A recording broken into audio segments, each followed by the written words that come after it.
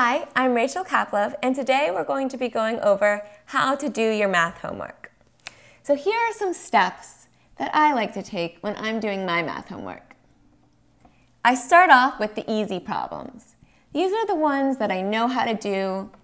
You know, I've learned the lesson in class or whatever, I know how to do them, and I can just do them without thinking too hard. Then you can go to the harder problems.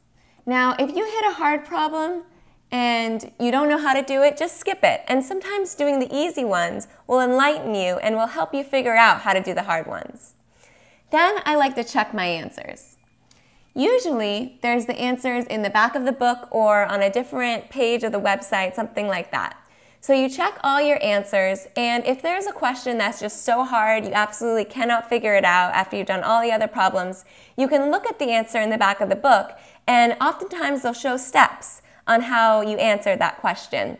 And that can help you to figure out the problem. So make sure you don't just cheat and go back to the back of the book and see what the answers are. It's good to really try and think it through first, and then if you absolutely need to look in the back of the book, you can, and try and use that to figure out how to do those tough problems you didn't know how to do. I'm Rachel, and thanks for learning with us today.